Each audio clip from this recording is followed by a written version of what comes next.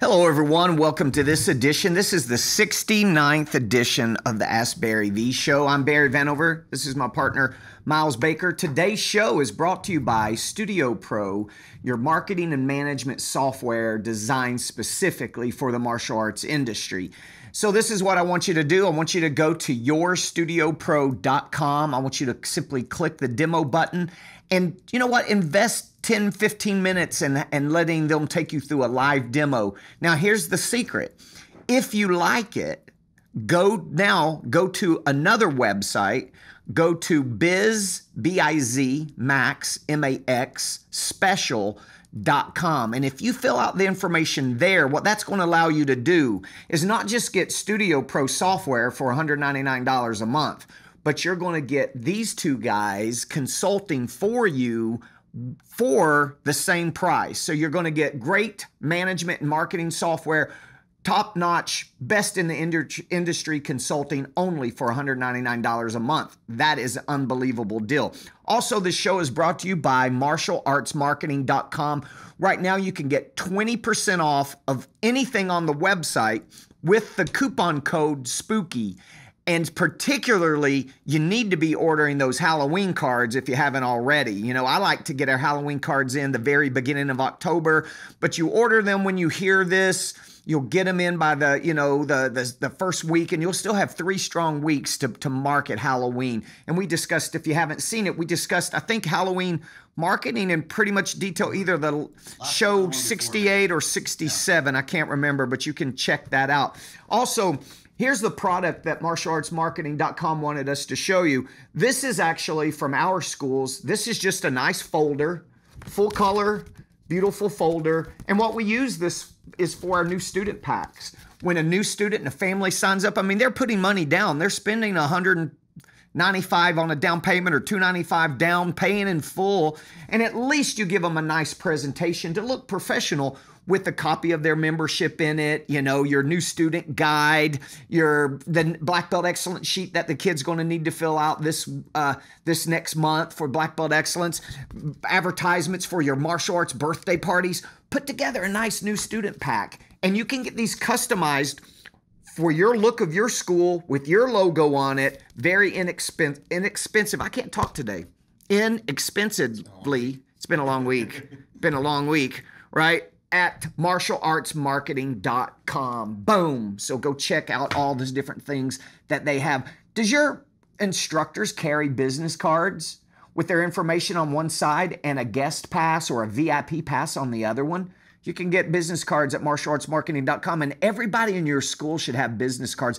Every employee, even part-time people, to hand out and pass those out. I was just at the grocery store the other day, and I'm in line after I left work, and there's a mother with 2 kids, and bam, I pulled out my cards and I handed it to them on the spot. Now, may never see them again, but if I didn't have those cards, I had nothing to open the conversation with and nothing to hand to them. We have them for students too, with their whole To Be a Star, not to get it off track. Right, and our To Be a Star program, which is a program designed to get you into the public schools. We print those business cards for the kids to give to their friends at school. Yeah, it's a great idea. All right, I've got all the plugs out of the way. Let's go ahead and get started with some questions. Got some good questions this week. Our first question comes from B. Jenkins. It says, I'm thinking of charging testing fees. What are your thoughts on testing fees, and how much do you suggest I charge? I love testing fees. You know why? Because we do mass graduations, which means every student in all of our schools test the same weekend every 3 months. So we don't do where so many people test every month or just whenever you want to organize a belt test. It's standardized every 3 months. The last weekend of every 3 months, we have this mass graduation. And I like testing fees because that's an extra thousands and thousands of dollars every 3 months as a nice bonus. I don't even count testing fees in our gross revenue goals because that's something that the managers really didn't work for. That's something that just happens. So I don't let that money even count toward each individual school's gross revenue goals. I like to count that money as extra and do extra things with it, like invest that money separately or take that money and save it to open the new location, or your Porsche payment, or your boat payment, or whatever you want to do with that extra money. That's money for nothing, people. Money for nothing. Now, I don't mean for nothing. You're giving great value because you're putting on an amazing graduation and amazing testing. So yes, your answer to your first question, absolutely. I'm a big fan of testing fees. How much? How much? You know what I do is I like to I'll try to get an extra payment, an extra tuition payment every 3 months. So if you're charging $125 a month, $125, what did I said that wrong? Not an extra payment, extra every 3 months. I want to take the tuition payment and I want to divide it by 3, and that's what I would charge. So if you're charging, $150 a month for tuition, then a third of that is going to be $50. So, that's how we just simply determine what testing fees would be, a third of your tuition payments. Now, I just made that up. There's no science behind that. That's just how I always looked at it. And you got to make sure, like you said, you got to put on a good show and a good testing, and because then parents understand and they appreciate it, and they have no problem paying and that for includes it. the belt, that includes the certificate. If you're doing it off-site, the gym rental or facility rental and staffing and so forth, you do have some hard expenses there. But really, it's kind of, I know martial arts organizations that charge a lot of money for testing fees. But I've always done a third of the monthly tuition payment as my testing fees. One of the questions I get often when people are inquiring about Premier Martial Arts is, do we take a portion of their students' testing fees? Yeah, I think that's the way crazy. I think a lot of martial arts organizations in the past, that's how they made the money, is they got the testing fee from their students in order to use their brand. I just can't believe that. I'm like, absolutely not. That's your money. That's your money. That's a lot of thousands and thousands of dollars. Yeah. All right, so our next question comes from Jim McMahon. He says, love the show and thanks for doing it. I heard you recently mention your top 10 stats. Can you go over those and tell me what they are? Okay, top 10 stats are, now there's a lot of different statistics that we calculate and our software calculates for us. The top 10 stats are the stats that we discuss in staff meetings twice a week. So we look at those top 10. Those top 10 stats will then bring up discussion, right? If any one of those stats are out of whack or not accurate or not stat we need toward our goal, then the conversation becomes about that particular aspect of those statistics. So it does dictate a lot of conversation that happens in our staff meetings. First thing, before you even worry about statistics, whether it's your normal stats or just the top 10, is goals. You got to have goals in different areas or the stats mean nothing. And you got to keep accurate statistics or the statistics mean absolutely nothing. So, but let me go over your question. The top 10 stats is going to be, first is going to be new student. It's going to be power appointments. For us, power appointment just simply means a number, the number of appointments scheduled for 2-lesson trial programs, introductory lessons, or your engagement experience that the people are having. It's basically an appointment set that someone's going to come in and try your school. So we call those power appointments. So very first stat is the power appointments. So maybe we have a goal to schedule 10 power appointments every week. Then we look at those top 10 stats on a weekly basis to see how well we're doing, or on a monthly basis, right? So the next one is going to be the number of new students that we've sold so far this month. It's going to be the number of upgrade appointments scheduled so far. So if we're going to upgrade 6 people as our goal for the month, we know we need to sit down with 12 families or 12 students, adult students or families or whatever, and conference them. And about 50% is going to upgrade. So we know those goals. So the number of appointments scheduled is for upgrades is number 3. Number 4 is the number of upgrade appointments sold. How close are we to hitting our goal? Number 5 is going to be our in-house revenue. How much money we brought in-house in cash, because that's so important. But again, here's an example. You got to have a gross revenue goal. So if your gross revenue goal is you want to bring in $40,000, and let's say your tuition monthly tuition payments equal 20 to keep numbers round. You've got $20,000 in-house cash you got to do, and you got to look at it weekly because you got to do $5,000 every single week in in-house cash in order to get that $20,000 in-house revenue to get the $40,000 gross revenue goal for your school. So number 5 is in-house revenue. Number 6 is tuition billing. Just making sure we're looking at our tuition billing, and is that money coming in the amount that we're wanting to hit our goal, or do we all of a sudden have a bunch of payments that are being missed or so forth? So we look at the in-house billing. We're going to look at our total accounts receivables is going to be number 7. How much does that add up? Again, how close are we to our total revenue goal? Then we're going to look at the months, the number of expirations we have for this coming week or the month. And the number, that's number 8. Number 9 is how many of those expirations did we re-sign, or for a lack of a better term, did we renew? So monthly and weekly, we'll have a goal. How many people are expiring? How many of those people actually renewed? That's the quickest snapshot at retention, other than going to your software and looking at long-term retention numbers. And then number 10 is attendance. How many students were active? And for us, active means they came at least once that particular week. And therefore, that's also a quick look at your attrition and your retention numbers. You might have 240 people on your roster, but what if only 125 came and trained? You got a big problem, right? Now, unless it's the week between Christmas and New Year's and you choose to be open, then there's a reason. But at least you're looking at that every single week. Now, that's the top 10. There's 2 more numbers we look at is mass intros. If you do mass intros on a weekly basis like our clients do, then we recommend that you look at each week or each time you have a mass intro, how many people showed up, how many people of those signed up. And that's the top 10 minimum stats we look at during each and every staff meeting with our managers of our locations. Now, if it's just you and one employee, it was just me and him running the school, we sit down and we look at that together because this is our team. You don't have to have a big, large staff in order to sit down and have a really good staff meeting. Me and this guy sit down with meetings all the time and talk about different aspects, just us, okay?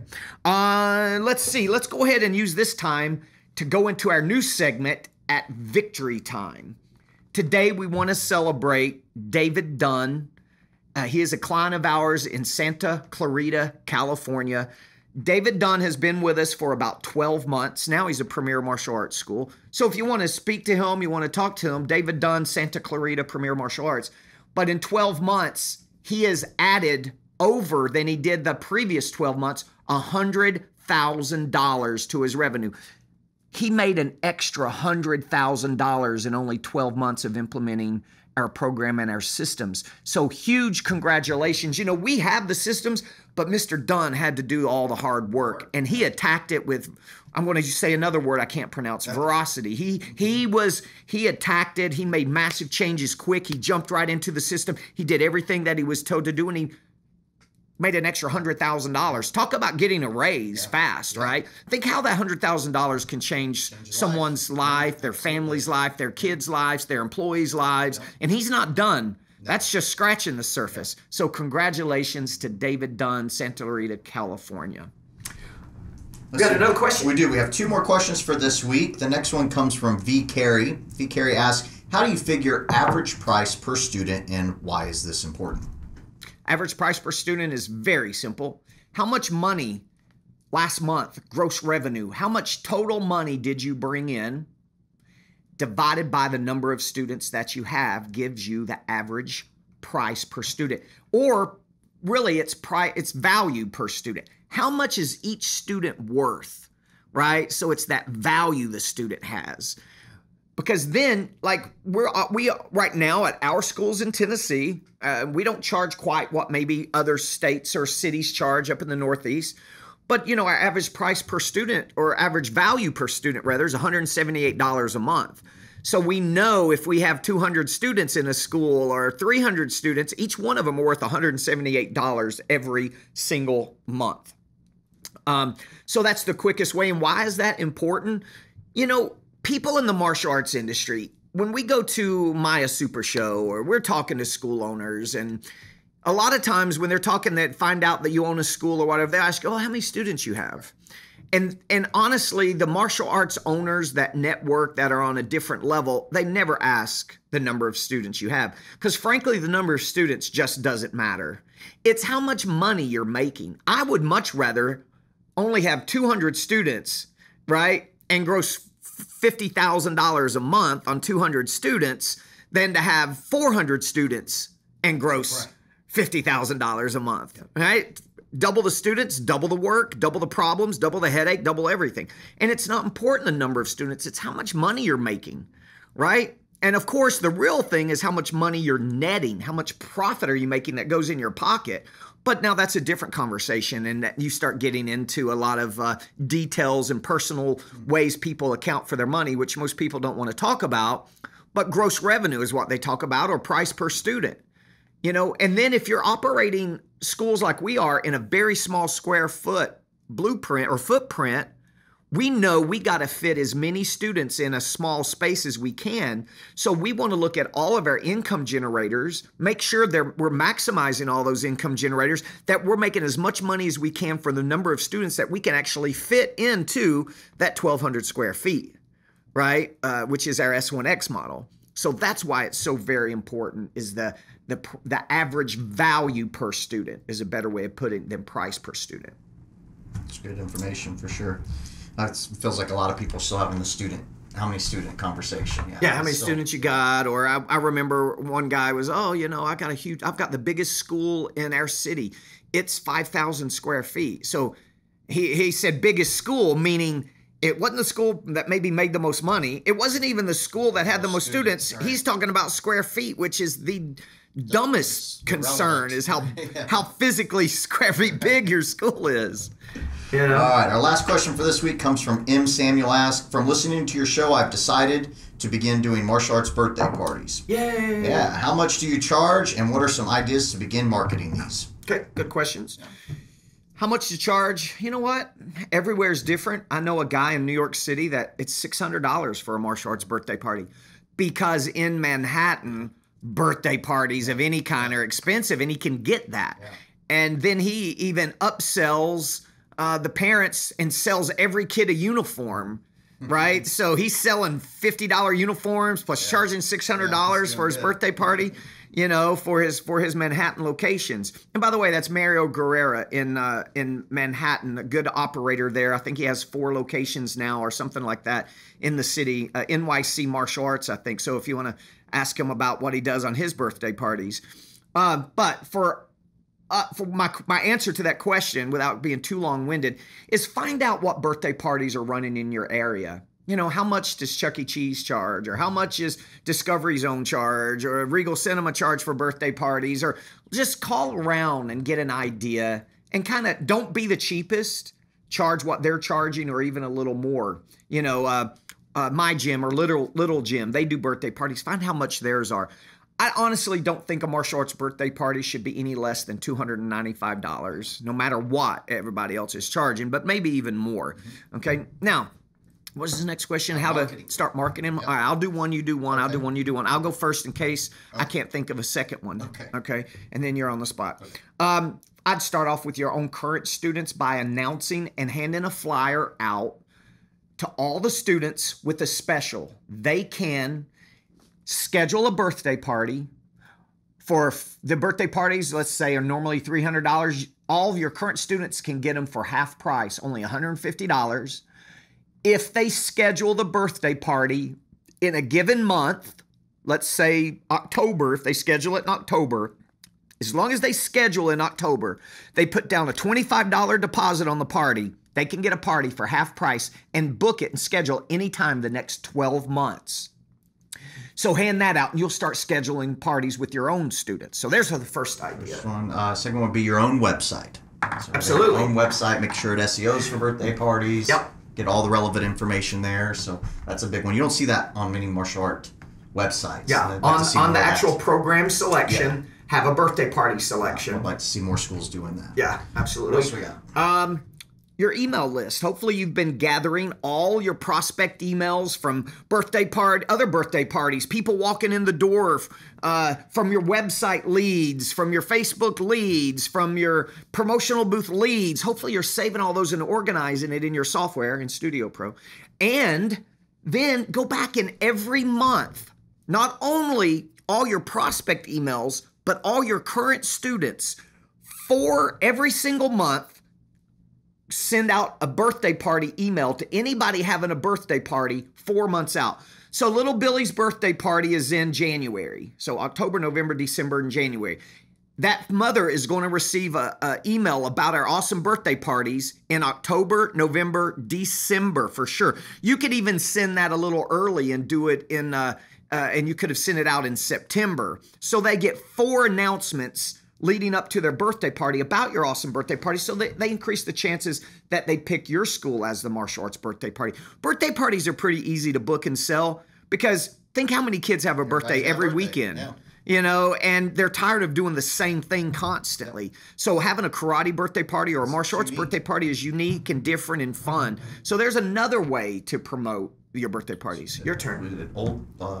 Current students, website, past prospects. Let's do new students. So part of our sales process, when somebody signs up, we pitch them and have all the information in our packet here about our birthday. We give them a free birthday party, their first birthday party free when they sign up. Now that's a $300 value. We don't confuse the enrollment conference and say, oh, and if you sign up today, you get a free birthday party that's $300. So really, your 6 months is only costing you $400. Or we don't do that, right? Because we don't want to make it confusing. But we do give them the free birthday party and try to get them to schedule it the day that they sign up. So you came up with that one, right? And then I took over and started talking. What else we have? Not bad. Let's give them some more. How about Facebook? Facebook, yeah. Yeah.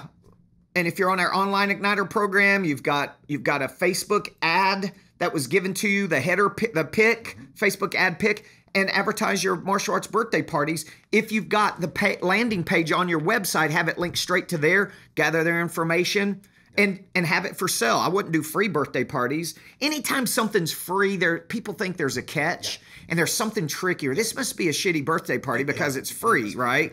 Charge $2.99. Right? Parents are looking for things for their kids to do, birthday parties. So Facebook was my next. Facebook, all promotional booths. So you're already doing your martial arts lessons. You got your spin wheel and your giveaway boxes and all that kind of stuff. Always promote your birthday parties. So you can hand out flyers or brochures. We have brochures for our birthday parties, and give away, have a lead box where you're saying, oh, by the way, we're raffling off some free martial arts birthday parties. So it's a method of getting them to give you the lead. And maybe one person wins a free and everybody else, maybe you guys need some. You call them and, hey, you didn't win the free one, but you got half price if you go ahead and book it today, right? For any time in the next 12 months. Absolutely. I can't think of any more. What else we got? Not on such a mass scale, but we would always do like local elementary schools looking for donations. So, you know, a lot of schools will say, well, we'll give a free membership, a 90-day, 60-day. Well, that's one kid that's coming in for that. If you give a free intro or a free... Yeah, a free intro, it's one kid that's there. Birthday party, you can have 15, 30 kids there. 15, 20, 25 kids was affected from that one giveaway for the school's raffle or drawing. That's a really good one. That's a really good one. These are... People... wonder if they know we're not making this up, but it's off the top of our head. You know, we're not. It's not like we have the time to sit down and discuss all this stuff before we sit down and shoot the show. We literally pull the questions and then just sit down and do it. All right. But that's a lot. If you're not doing any marketing for birthday parties and you just ran with those, you're gonna start packing it out. Well, when you have goals of, you know, our S1X models, because they're small and expenses are low, we only need to sign up 10 new students a month to be highly successful and upgrade 5. A bigger school like our training center or, you know, the John Lyles type schools, Mr. Garza schools, big schools, Chris Bro, these big schools with 300-400 students, they got to sign up a lot of people every month to stay there, right? So either way, birthday parties is one of those things that is going to bring in outside people. You know, so hopefully some of the other guys that, you know, fight the birthday party, not doing them or think we're selling out or whatever, they see the benefit of it. I mean, you know, how do you target 5 to 12-year-olds any faster? You know, we work so hard at going out and getting the public schools to do mass intros. A birthday party is a mom bringing you 20 kids that you don't know into your school. So as long as your location looks good, your presentation is tight, how can you not sign some kids up? And, you know, Mr. Owner, let's say you don't want to do them yourself for whatever reason. Excuse me. And I get that. I totally get that after a while. You can train a college student to do a really good birthday party, martial arts birthday party. A couple college students can handle them, and they can make some extra money. Yeah. And we've got, not to go into it today, but all sorts of ways to incentivize those instructors to make really good money from just birthday parties. Yeah, so, it's a good income. I mean, you pay a guy $50 for an hour and a half party. Yeah. That's good money, you know, and I guarantee the you way we do the tip, the way we do the incentives for scheduling appointments, so many people showing up for mass intros, now so you're many just people getting, now you're being crazy. Yeah. Now you're just telling them all their secrets Yeah. and stuff. So, but lots of money. And if you're a BizMax, if you're a business maximizer client of ours, there is a module for how we do the birthday parties, videos of the birthday parties, everything that you'll be receiving in your materials. Is that it? That's it. All right, guys. Thank you so much. We'll see you next time.